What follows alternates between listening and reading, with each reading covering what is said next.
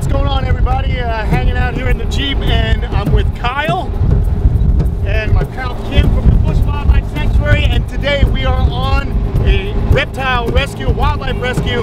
We got an alligator on the side of the road that may be injured, so we're heading that way now. So I'll see you on the other side, and hopefully we'll be able to help this animal out. A good portion of my life has been all about action, which still holds true. But now I pour all that time and energy into wildlife conservation, education, and the pursuit of knowledge. This is Kamp Kenan.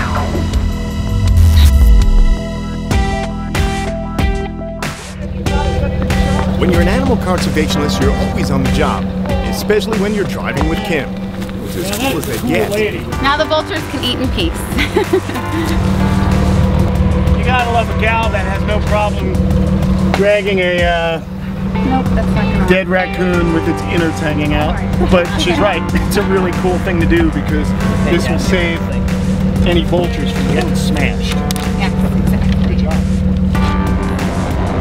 We are always on the lookout when we travel these roads, but finding injured animals after a phone call comes in at the Busch Wildlife Sanctuary can be difficult at times, especially if the caller isn't specific enough about the location. That's why it's great to have two extra set of eyes with me. He was near the fence. All right.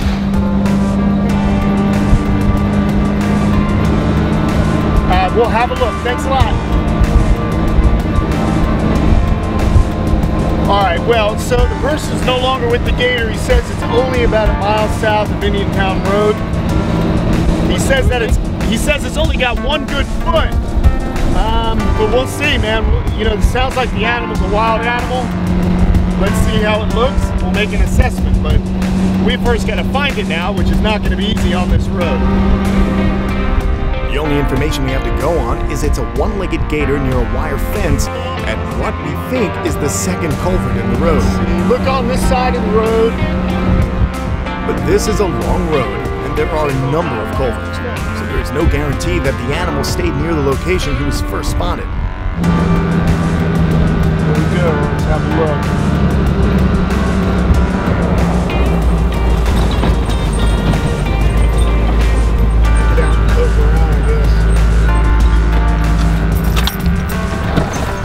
See what we got.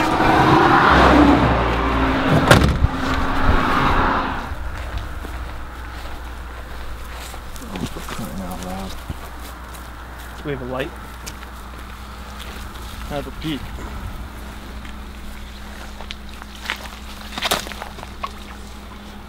There's something in here. Is there? Yeah. It's like something went down. Let's see. Well, supposedly there is a one-legged alligator, and to be perfectly honest, an alligator can do just fine with one working leg, believe it or not, as long as that tail isn't damaged. That's what really helps them catch their prey. So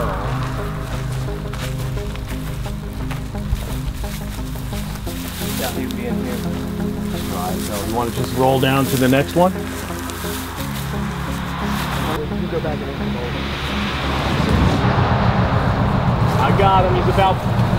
He's about 3.5 foot, and he's turning towards us. So he's right through here. We're gonna have to go out in the marsh, but he's right behind all this foliage. Now we'll get you a better shot. But I got my alligator. So there we go. So let's get around and we'll get him. Get the snare and just see if he's healthy. Got the pole. We're gonna get a little. There's a way to get in down there. It's easier. Yeah, we'll go back this way. So what we're gonna do is. Here, let me get eyes on him here. So he doesn't. So what I'm gonna have to do is I'm gonna get wet today, as is my buddy Tom, the cameraman. Maybe not. Maybe we'll just spare you. But anyhow, he's wearing some nice shoes that are not gonna be nice afterwards. Yeah. Okay, so we're gonna just snare him. I wanna see if the animal's all right. My guess is even though he's only got one leg, he's gonna be fine, but we're gonna kind of get a lock on him and see what his deal is. And the reason I'm able to do this is because I work for Busch Wildlife. and we have a special permit that we can handle these animals and make sure that they're okay. Under that permit, you never want to touch any wild alligators if you don't have the proper permit. So we're wildlife rescue. We got Kim here as well. She's definitely, come on Kim, you want to get dirty? Yep. This is your first actual out in the field rescue. Come on, let's go. Watch out for that barbed wire. Go ahead, Kyle. How you saying? Now, trying to get a gator in the middle of the day is almost impossible. Now I have to figure out where I actually saw him. Where was I? Was I looking? Straight that way, yeah. Straight this way? Well, we're getting wet, so here we go. Yeah, where did he go? He is like, he's got to be like right to your right there, right? Right over here. Oh, here he is. He's tiny. I mean, yeah, and he doesn't look too good. He's all beat up. He's right here. He's a little thing. I'm just gonna jump him. Yeah? Okay. Yeah, he's a little guy. I mean, this is a little dude. And he's not looking so hot. Oh yeah, he's beat up. He's coming with us. Look at this. Yeah. Right up to him? Yeah. Oh wow. Wait. Okay. Get him out. Got him. Oh yeah, this animal's definitely been. Oh man, this is not good. Oh. He's blind. Oh no. Wow. This is horrible. This is really, really horrible. Hit by This a is car? bad. No, I don't think he's hit by a car. This animal, No, that's something tried. A bigger animal definitely got to grabbed him. there and twisted the joints right off. Yeah, look at Twisted this. everything off. Oh my God, and he has no eyes. His eyes have been, Look at that bite right there. this is heartbreaking. Oh man. You know, usually you want to be able to help something when you get out here and rescue them, but this is just really not good at all, man. This sucks. So, about the best thing I can tell you we're going to be able to do is we're actually going to have to bring him back to Busch, and we're going to have to humanely euthanize him. Just to leave him out here in the wild to suffer blind with only one leg working. You see just how powerful these animals are. He was trying to get away completely blind. Ears have been damaged, eyes are damaged, but it shows you how amazingly tough crocodilians are. But just, man, this animal is not going to last longer. He's going to just die a slow, painful death. Yeah, lots of pain. So let's get him in the kennel. We'll get back in the Jeep and we'll head back to Busch and we'll talk with David Hitzig. But I can tell you it's not going to be a good outcome. Wish I had better news for you. But let's go talk to David anyway. Let's head back to Busch, guys. Sucks.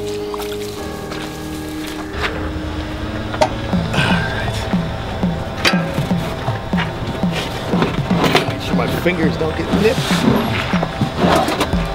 Alright. Let's go.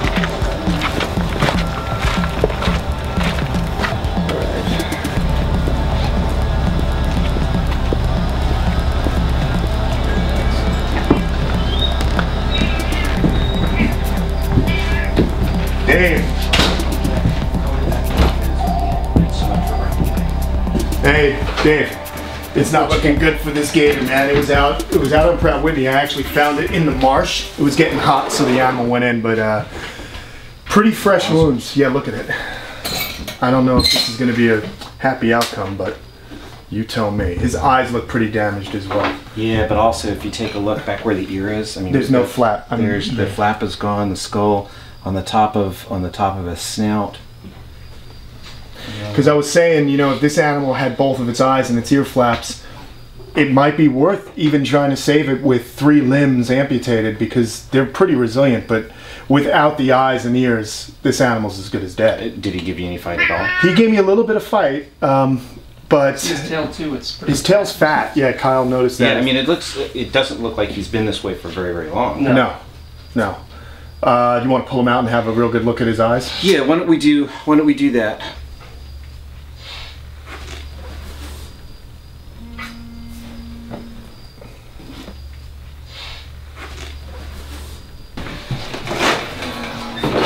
Let's lay that towel out on the floor real quick.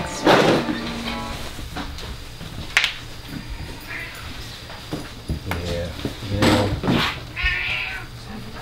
it's kind of hard to say, but I mean, it looks like something else grabbed a hold of him and really thrashed him around. Yeah. and I hate to say this, but it could even be another alligator that did this. Well, that was our guess too. I mean, Yeah. it could have been a territorial thing.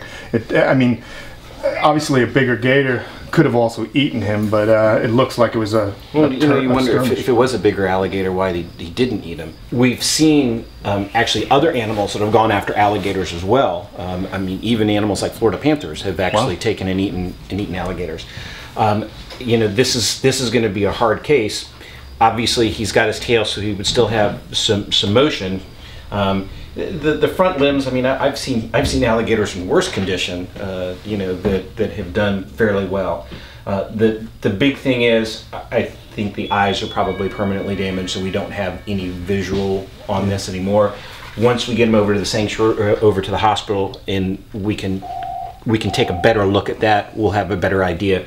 But quite honestly, that would be the big determining factor. The second thing is finding a permanent home for an animal like this, because it's going to be a special needs animal. So it's going to have to go to a facility that would be able to provide for it.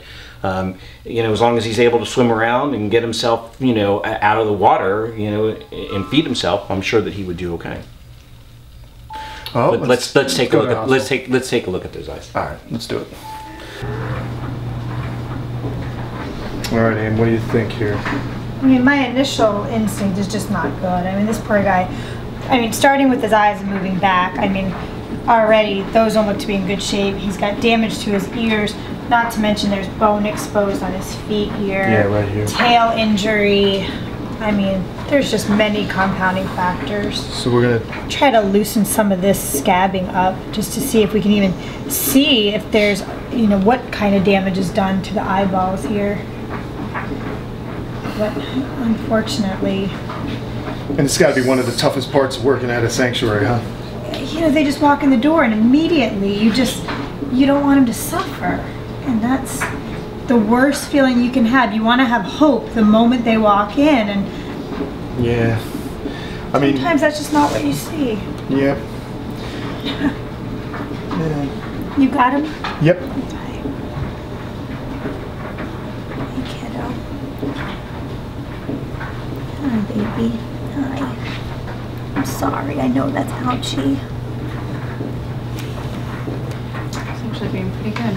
Yeah, Being but really good. I think at this point this animal's so stressed. I mean, Look at this. Yeah, that's just. Yeah, I mean, There's just that's just. Now, is that his eye, or is that, no, that's his eye. okay. Which is just, I mean, he doesn't have sight in that anymore. I mean, he's not even, his third eyelid, I don't even know if that's even working under there anymore. So this is just one of the hard parts about, you know, doing any kind of animal rescue. It's like Amy said, you know, you really want to do as much as you can for these animals, but unfortunately, sometimes the kindest thing that you can do is to just stop their suffering. Because as we know, you know, we have to look at nature as a system, and this animal just didn't come up in the best possible way out in nature, and if we let nature take its course, it would be a lot slower than what we're going to be able to do and ease this animal suffering. So, not the happiest episode of Kamp Kenan, but still we got an animal out of a bad situation. So, alright folks, we're going to handle this right here. Thanks for watching. As always, we'll be back next Tuesday and with happier stories. See you soon.